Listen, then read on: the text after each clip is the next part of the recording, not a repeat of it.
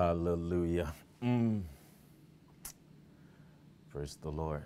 Well, good evening, good morning, good night, good afternoon, wherever you're dialing, watching this live stream from. So glad you're able to join us today. This is Dr. Patrick Oben. Welcome to Glory and Grace Live Bible Study. Today's topic is it's quite, always something quite interesting the Lord puts in my heart to share with you. But today's topic is extremely practical. It's very important, very, very, very important. Each time I stress, every topic is important. This is really important. This is really important. And there are several reasons for that. First, as I mentioned just recently, the terms spirit, soul, they are extremely confusing. Extremely confusing. Reading what scholars have written, reading, what our fathers have written, and a lot is going on. What is the soul? I remember I had an editor working on devotionals. She had a hard time understanding what the soul is. In other words, every time I write a devotional that has to do with the soul and spirit, it was so confusing to her. Very confusing to her. She would interpret it or edit the devotionals and change the sense of the devotional. I would be like, oh my God, please don't change it. The soul and the spirit. Very confusing.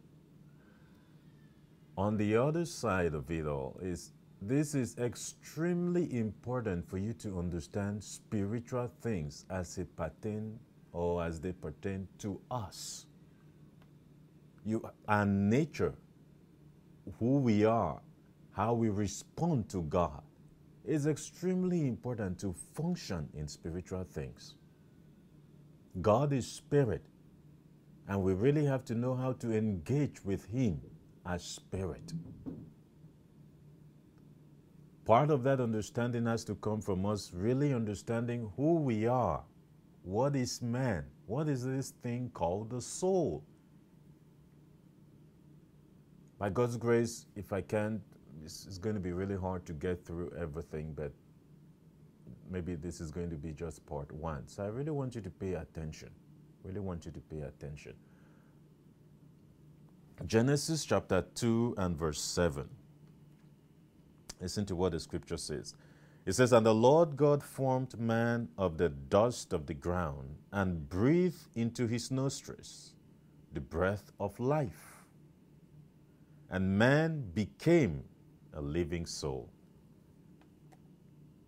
The Lord God formed man of the dust of the ground and breathed into his nostrils the breath of life. And man became a living soul. The first time that word soul appeared in Scripture, man became a living soul. So what is the soul? What is the soul? Let me lay a few foundations. First, in the world of theology, there is a debate on the nature of man. Those of you who are ministers, you probably know what I'm talking about. If you're not a minister, you can certainly read about it. It was very important. Of the different types, the different theories, there are two that really stand out. There is a group that says man is in two parts. They call them dichotomists. Two parts. Meaning that man has something internal, which is called the soul or spirit, and then the body. That's what man is. There is another group, more popular, but not everybody accepts it, is that man is in three parts: body, soul, and spirit. So you call them trichotomists. So you have dichotomists and trichotomists. Dichotomists say man is in two parts: something inside called the spirit or soul, and then something outside called the body. The trichotomists say man is in three parts: body, soul, and spirit. I've read what they have written. And you look at it in scripture, you know, it's quite amazing. The truth is this. There is something correct about those two. But the dichotomist who says that there is no difference between the soul and the spirit is making a terrible error. Just reading, I've read a lot about what they have written and all of that. There is a difference between the soul and the spirit. Now the trichotomist, the typical trichotomist, or the traditional, presents the trichotomist view as if man is body, soul, and spirit, three distinct existential parts of man. There is a small problem with that. So, body, soul, and spirit. The scripture has told us that, the Apostle Paul speaking in 1 Thessalonians 5:23, praying that the Lord would preserve his body, that he will preserve our spirit, our soul, and our body. Hebrews chapter 4 verse 12 tells us very well that the Word of God is able to make a distinction between the soul and the spirit, implying there is a difference. It's quite amazing how, this more theology, how, the trichotomist view, when you read their interpretation of this scripture, quite amazing how they want to make the scripture say what it is not saying, what it is saying, or they want to make the scripture not to say what it is saying. But, well, this is not theological discussion. So man is in three parts. Three parts, body, soul, and spirit. Today I'm not talking about the spirit. I'm not talking about the body. I'm talking about the soul. This confusing thing called the soul. What is it?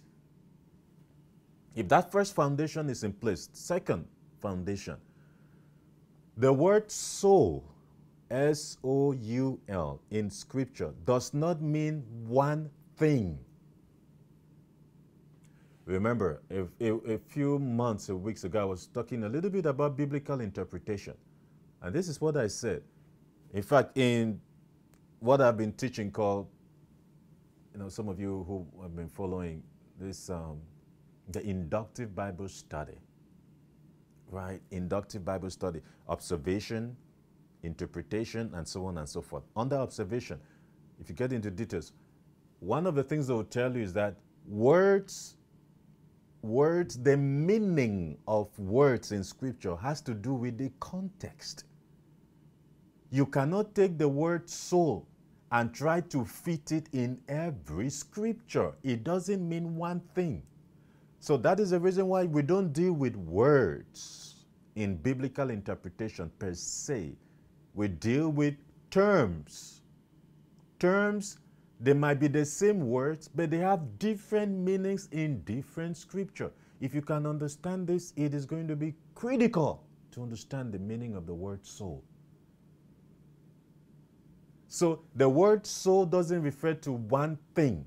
So you don't take the word soul in every part, in every verse that it occurs, you try to make it mean one thing. No, it is not.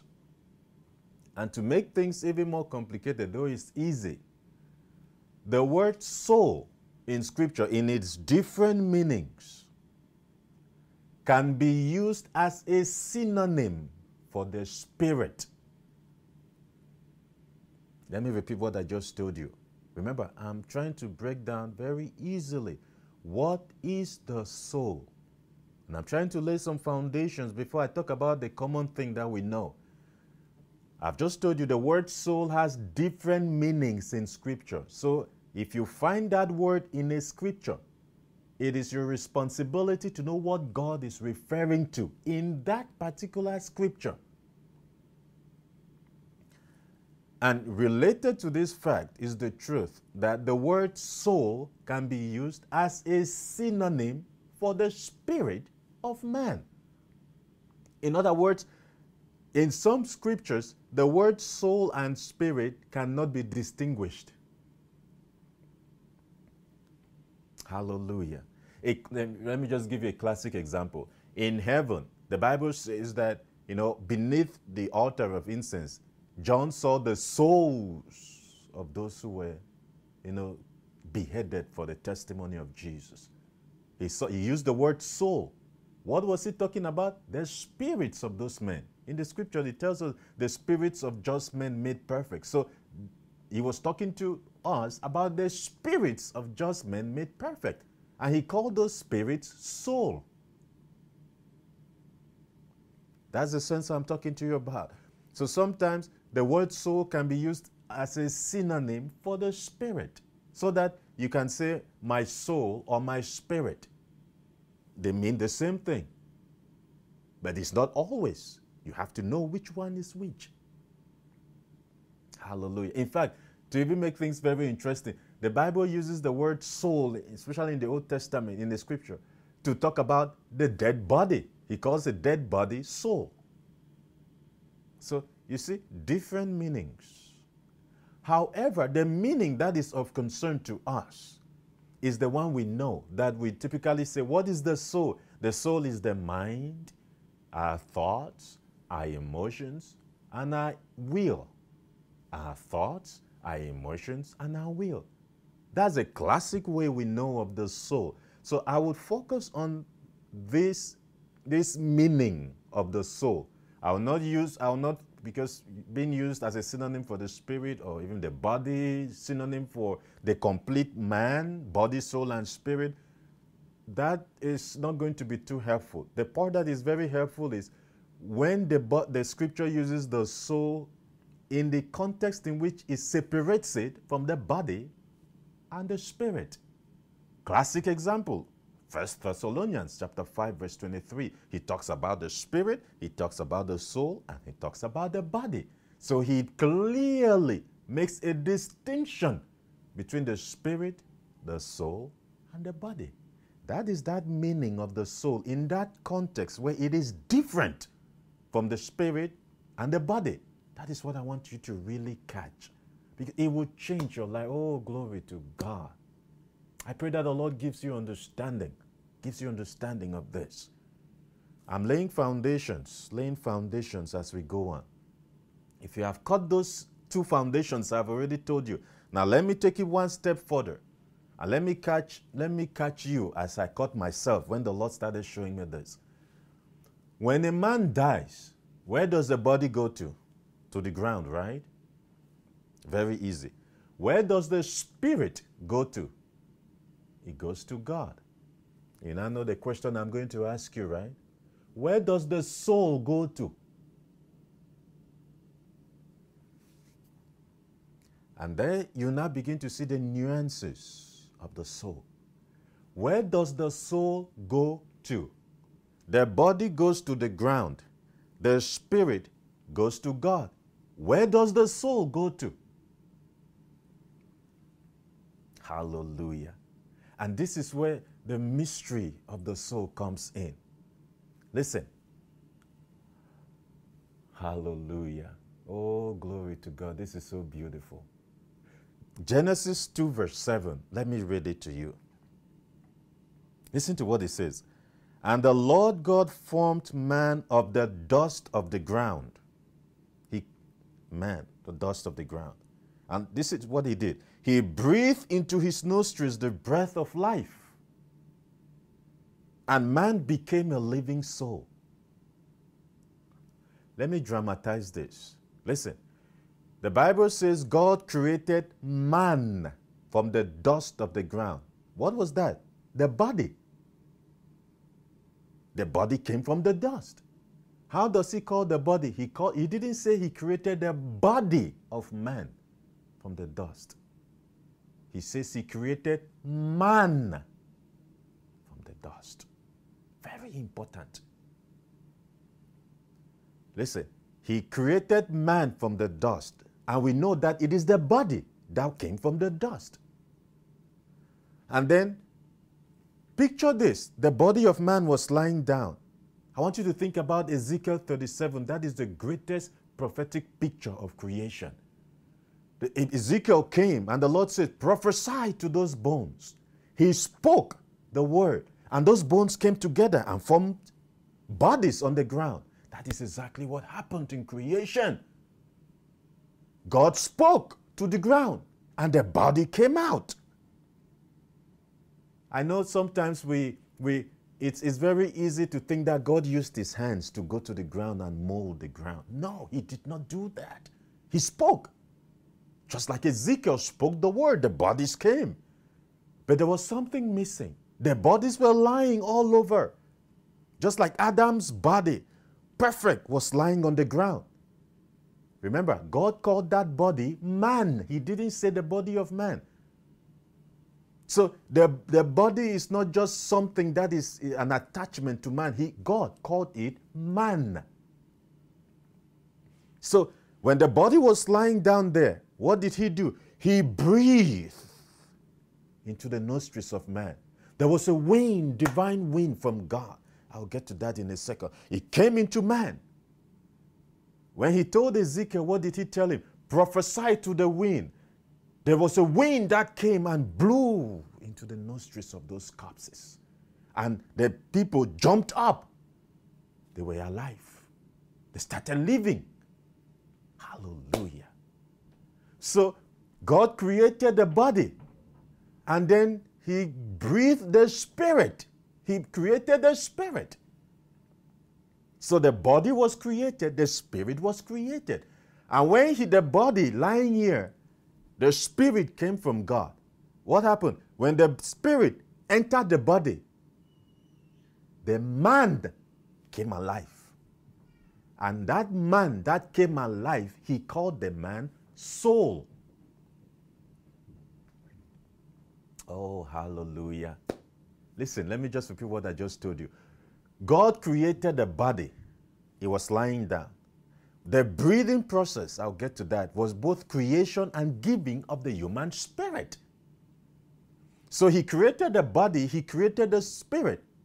And when those two came together, the man came alive. He called that man a living soul. So, number one, God created the spirit and the body. He did not create, per se, the soul. What is the soul? The soul is the person, is the being that comes alive on the earth when the spirit is in touch with the body. Let me explain it to you this way. This body is part of the earth. It's earthly, like the animals. The spirit is part of the spiritual world. For the spirit to live on the earth, it's a different story. God had to fix that problem. Because spirits cannot live on the earth. There are two different worlds. This is where it gets very interesting. The human spirit by itself can live independently of the body. In other words, without the body, the spirit can live independently, can see, can think, can do everything by itself. That's the mystery of it. That's the reason why a man can die. He dies. And then like Jesus died. He went to hell. He fought with the devil. That was his spirit. He was speaking. He was acting. He was acting as if he was still alive. But he was alive. So this spirit, for it to live like that in the earth, it has to be in a body. When the spirit enters the body, a being, your consciousness, you are conscious of the earth. You are conscious, you have a body, you can think, you can feel.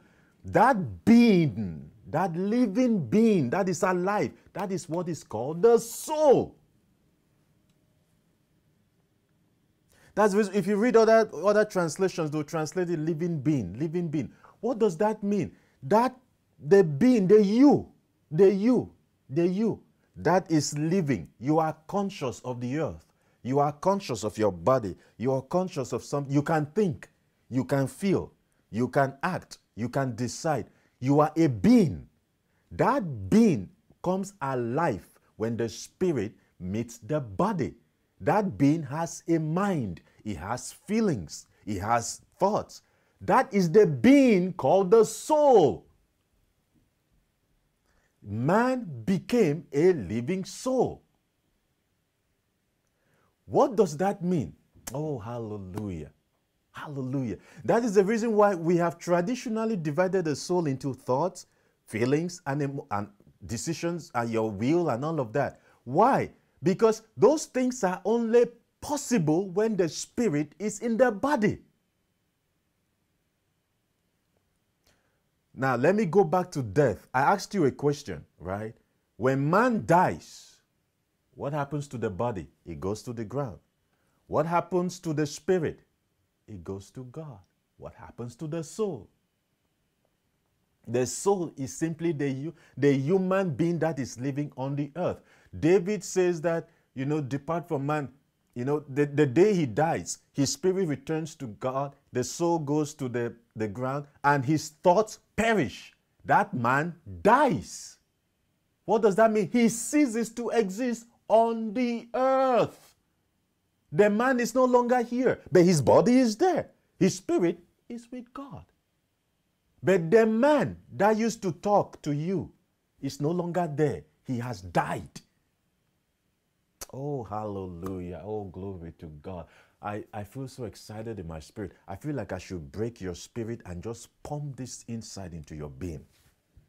It will transform your life. It will transform your life. Once you understand that is what the soul is. It is a person. The soul is you. The you that is living now on the earth. That is what we call soul. So what that means is this. When a man dies, the spirit goes to God, the body returns to the ground. The being is no longer existing. The man has died. But his spirit is still alive. Can be communicating with God. His body will decay. But the man is dead. The man, the soul, the living soul has died. So what is the soul? The soul is simply your life, your being, your earthly life that is here. And that earthly life, you have a consciousness. You are alive on the earth. You can think, you can feel. You have a body. You have a spirit. Hallelujah. Glory to God. This is so important. The reason why this is so important is because one of the things I've been studying extensively, like I wrote in the newsletter. I was trained in the Pentecostal milieu. I've taught it multiple times myself because that's the way I was taught. That man is a spirit that lives in a body. There is a problem with that. I said there is a problem with that teaching. It is not complete. God did not... In fact, when you say that man is a spirit living in a body, the part of the confusion is because the spirit, as I said, is an independent entity. It can live by itself. For example, like the angels, the spirit can live like that. But God did not make man to be a spirit. Man, when he says man, the man became a living being. Man is a mystery. That is a mysterious unity of spirit and body as one. He's not a spirit that just lives in a body. No. Neither are we a body that is simply animated by some life. No, we have a consciousness. We carry out purposeful movement. The mystery is that God did not make man to live as a spirit. No. God made us. Initially, he made us living souls. Meaning that it is the mystery of the spirit coming together with the body that brings the man alive. The man is not a spirit. Neither is he a body. He is spirit, soul, and body. One. I remember once when the Lord showed me this that was a long while ago. I hadn't even studied the scripture a lot then about it.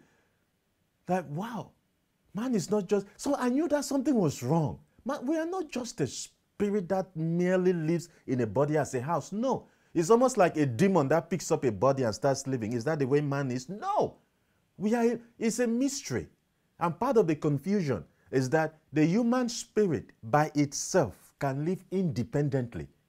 In fact, if man was a spirit, do you know what God would have done? God would have rescued us from the body and taken us to live with him in heaven. But that is not the way we are going to live. Do you know why? We were not created to live like angels live, spirit, bodiless. No. God created man as a mysterious unity between spirit and body. We are not just a body, neither are we just a spirit. Man is one. One. His spirit and body together. So what is the soul? The soul is that being, is the you. Is the you. Is the you. That is the you that lives here on the earth. That you is it comes alive only when the spirit and body are together. That's the reason why you say you are alive. When you die, that you vanishes, but your spirit continues to live. Your body is still there, but it starts decaying. But the you is gone. The you, meaning that the you that is living on the earth dies.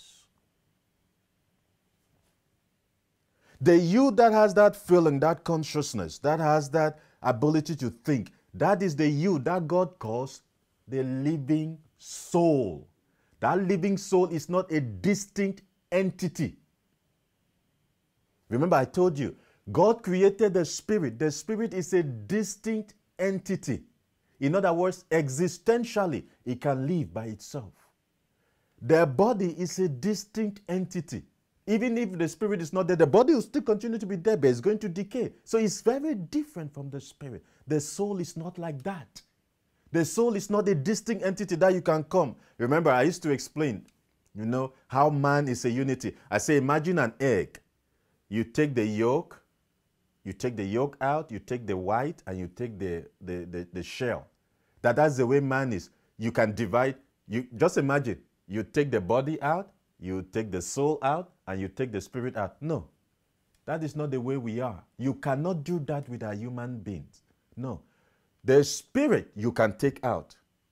You can take out the body, but the soul is not a distinct entity. It only comes to being because it's an earthly life when the spirit meets the body. In other words, if you took man and you want to spiritually dissect man, you will find just two parts. You will not find three. That is the reason why the dichotomists are correct in a sense. Remember what I started telling you from the beginning? That there is a trichotomist view and a dichotomist view. The dichotomists are correct in the sense that man has just two parts in him, not three. Meaning what? That if you take man and you separate all his entities, different individual parts, you find just two things. You find the body and the spirit. However, when that body and the spirit come together, you have three parts. You have the body, you have the soul, and you have the spirit. And that's where the dichotomists miss it. They fail to distinguish between the soul and the spirit. What is the soul? The soul is the earthly life, the man that is living on the earth. That is the difference between the soul and the spirit. The soul is natural. As time goes, I'll get to 1 Corinthians 15, 44 and 45. It talks about the natural body and the spiritual body. He calls the natural, uses the Greek word suke. The soul, the soulish body, calls the soul the natural. Is the man that lives on the earth. Hallelujah. Glory to God. Oh, dear Lord, I pray the Lord gives you understanding of this thing. You go and study this thing for yourself. In fact, part of what you'll find out, you'll see the confusion that is in the literature, the theological literature about the soul. Confusion. There's a lot of, sometimes it's confusing reading, everything. Because it is these nuances between soul and spirit, and especially what I've just explained to you, if you can understand this, that is it right in Scripture.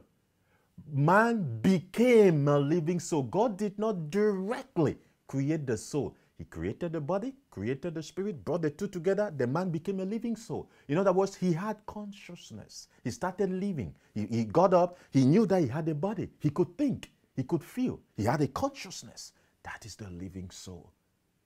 That is the living soul.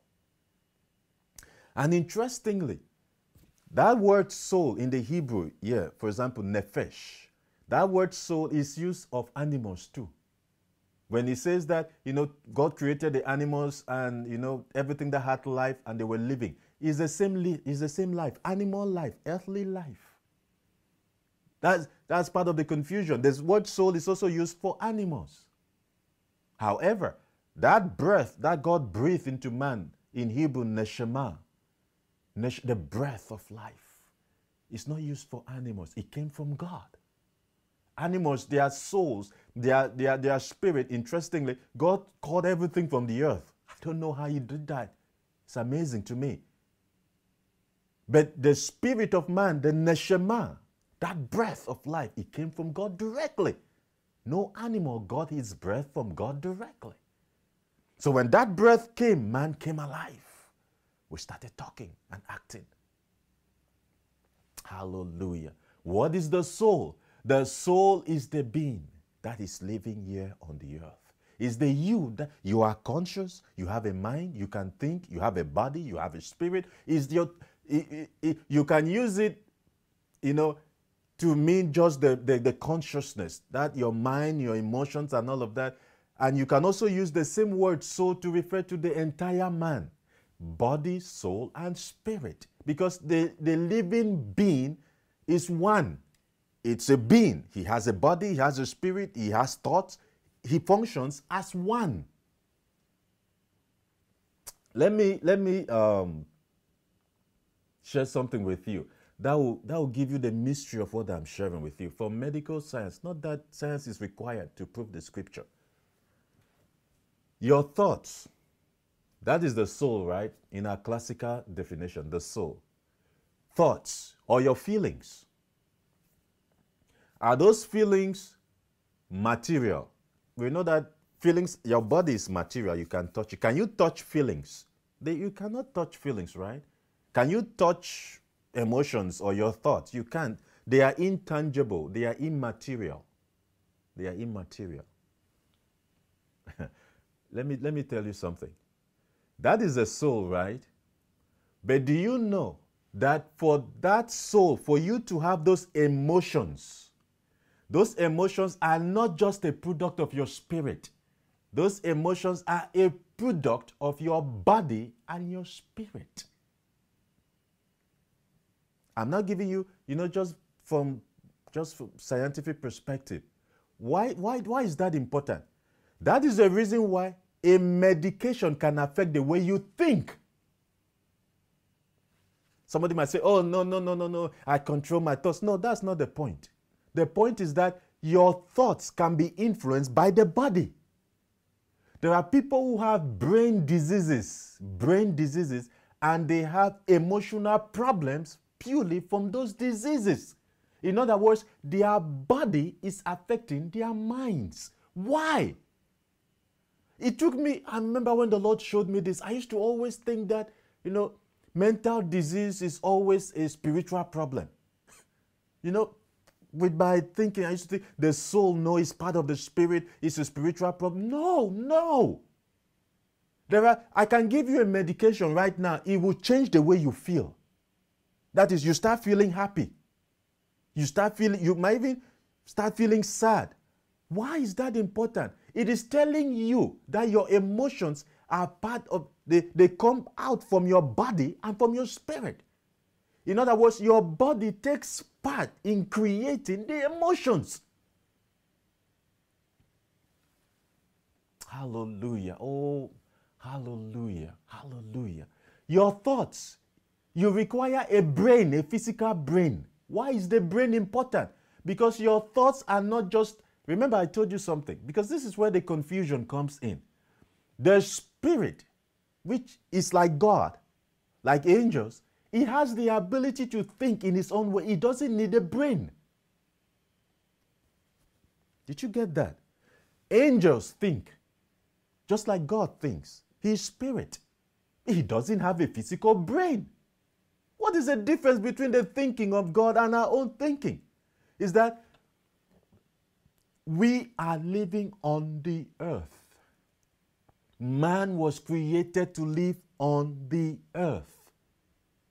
For us to have thinking on the earth, we require a spirit and a body, and that is what man is. In the spirit realm, we can think, oh, God will love you. We can still recognize him. We recognize Jesus, even in the spirit realm.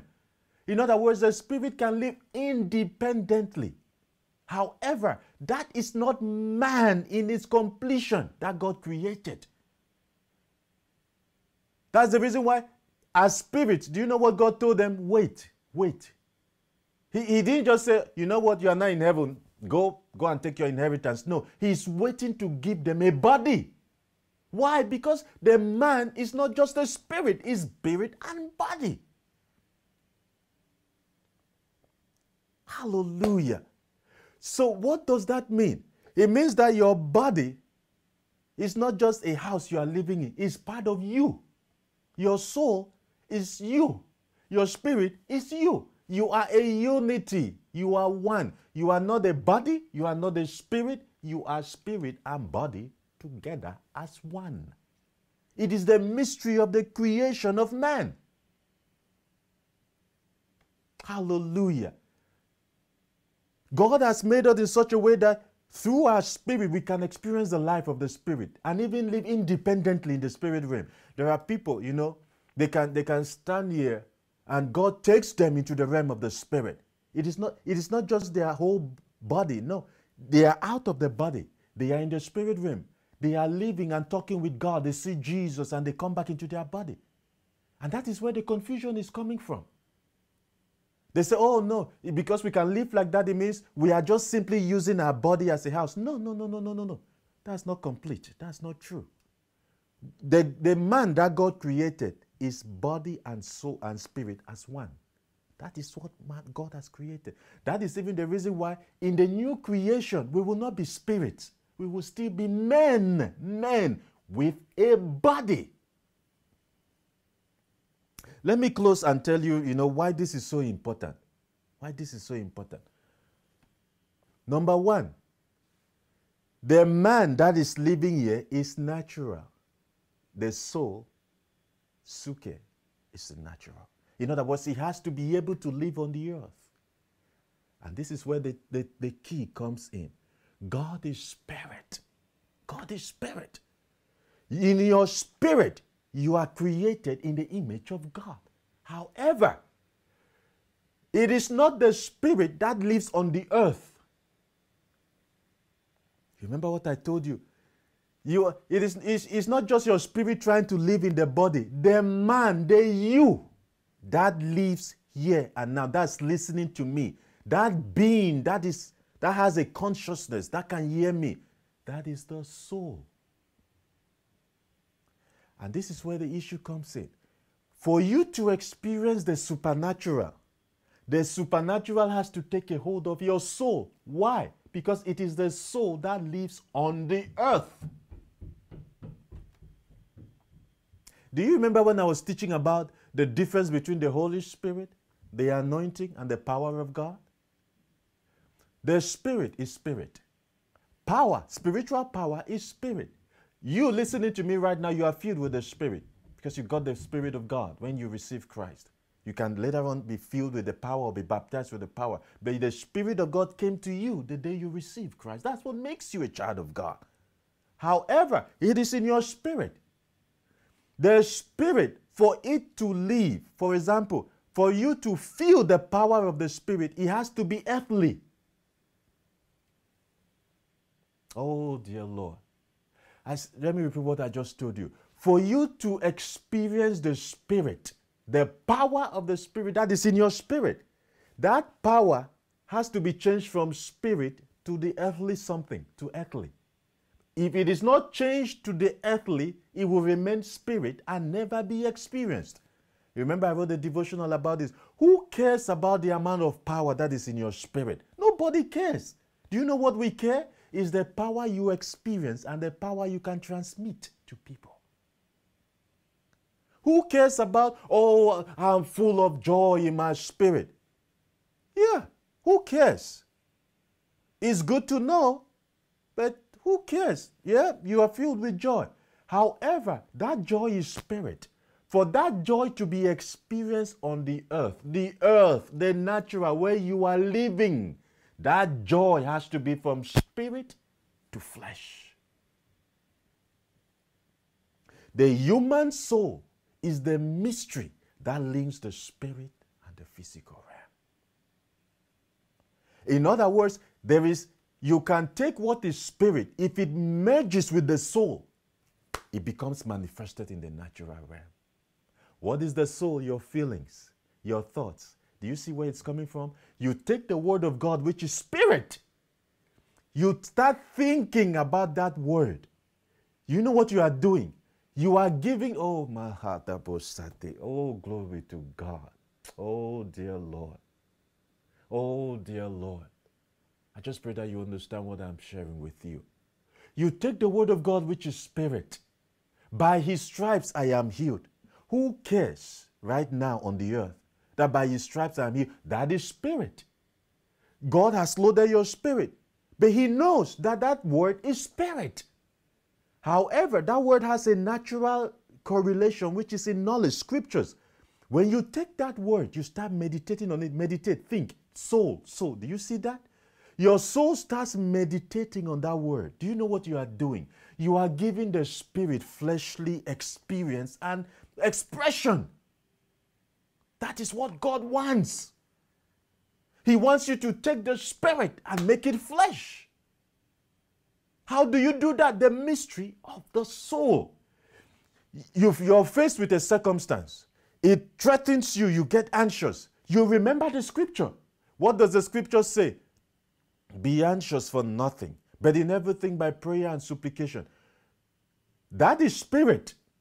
You can't just read it and then out of a sudden, no. That spirit has to be made flesh. It has to be made natural. It has to come to the earthly realm. How do you do that? The soul. You take that word, you obey it.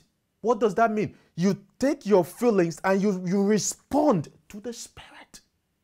In other words, you guide your feelings to respond to the spirit.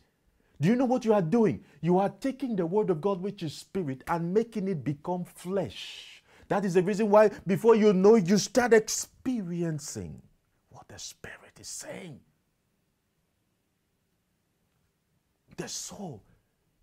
When you hear the Lord says, be not conformed to this world, be transformed by the renewal of your mind. What is he saying? This is the soul.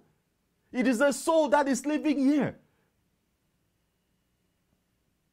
You are full of the Holy Ghost. You have the character of God. You have the image of God inside of you. That's beautiful. Just like I said, who cares right now? Oh, I'm full of the power of God. Do you know what the sick person wants? He doesn't want to know if you are full with the power of God in your spirit until you're overflowing. Who cares, right? He wants you to put your hands on him and let that power touch him. Do you know what that means? Make that power natural. Bring it from the spirit realm to the natural realm. That is what the anointing is. It is the power of God that has consummated the soul of a man, that has given it earthly expression. You speak and power is released. Another Christian speaks, nothing happens. Why? Are they two different Christians in their spirit? No. One has his soul completely engulfed and filled with the spirit. Another one is still there. Carnal soul. The earthly life. Hallelujah. I'll have to stop here. I'll have to stop here. So much. Next week, probably I'm going to continue with this. I've laid a few foundations for you. And I've started giving you some practical things, why this is so important. The soul. The soul. Last week, while I was in the hospital, just getting to the hospital, the Lord visited me in the Word. Oh, dear Lord. You know, I know revelation. I know when it doesn't come every day continuously. My heart is I have a continual well of revelation of the word. That's my grace, the spirit of wisdom and revelation of him. But there are times when there is an intensification. I know God is specifically bringing me into something. That's what happened to me last week. And he was telling about the naturalization of the spirit. What does that mean? It means that your ability, I read the scripture. I was trying to believe it, put it to work. And the Lord was teaching me how that works. The scripture is spirit. For that spirit to be experienced, for that spirit, you are in the flesh. You are a living soul right now, right? You're still a living soul, living on the earth. That living soul is being quickened by the spirit. The time will come, the Lord has called us. He's going to call us quickening spirit. I'm not going to talk about that some other day. But what that means is that you take the spirit, which is the word, and you make it natural. You give it flesh. What does that mean? Take the spirit and make it. Flesh means that it becomes palpable. It becomes experiential. Your experience is the experience of the soul. The way you are feeling right now is not the experience of the spirit. It is your soul. What does God want you to do? He wants you to take the spirit and give it flesh. He wants you to take the spirit and make it natural. Natural in what sense? Bring it to the realm of experience and expression. That is God's desire for you. You're full of the Holy. Oh, Makata Sindele. The Lord was teaching me about the spiritual body. This is what he said. The spiritual body is going to be a body, not made of flesh, of this are flesh, spiritual body, not spirit. It's going to be a body, material body. But that body would have the characteristics of the Holy Ghost. Oh, dear Lord. It will have the characteristics of the Spirit. He calls it quickening spirit. He calls Jesus, who was raised from the dead, body, soul, and spirit, he calls him quickening spirit. He says there is a spiritual body. There's a natural body.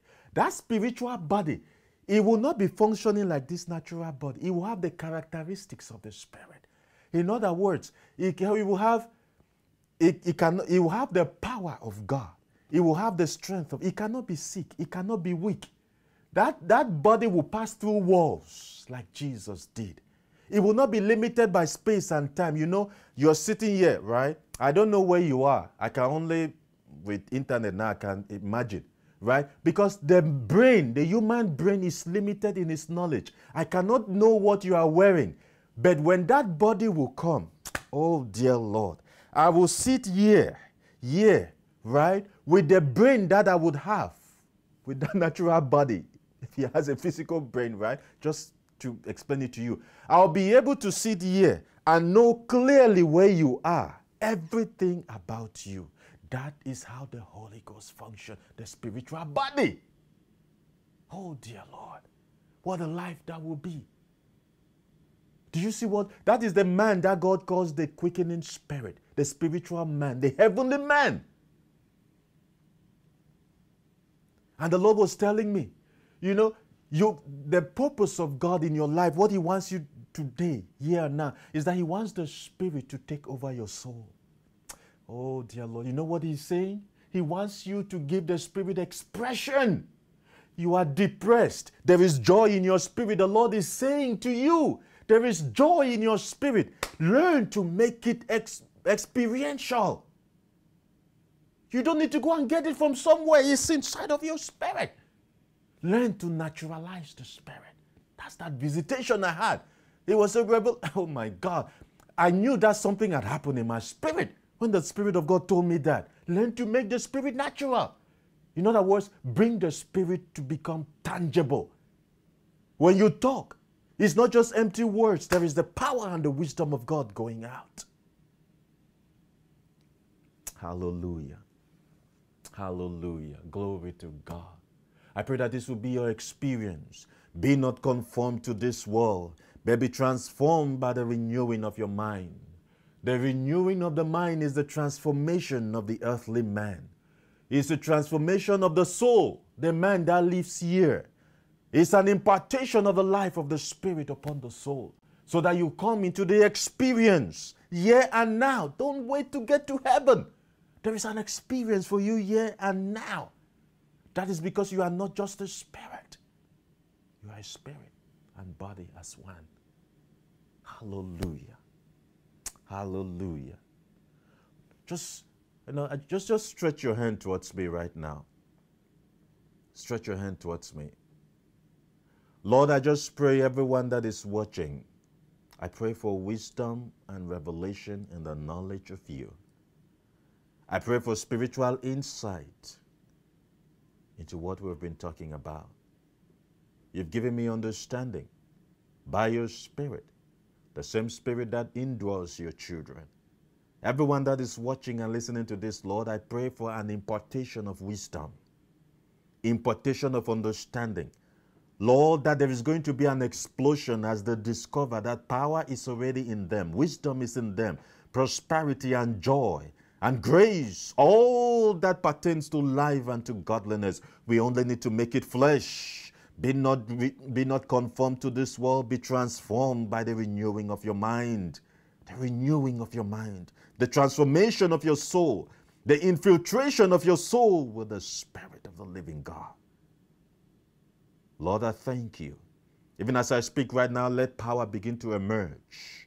Bubble from the Spirit. Let power begin to emerge. Let wisdom begin to emerge. Let the joy of the Lord begin to emerge and fill your people right now.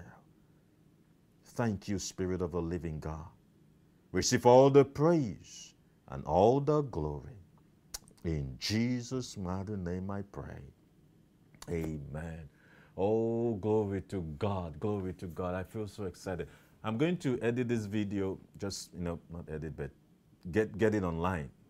Post it on our YouTube channel. It's going to be on our page, on our website, patrickoben.com. Please do yourself a favor. Sit down sometime.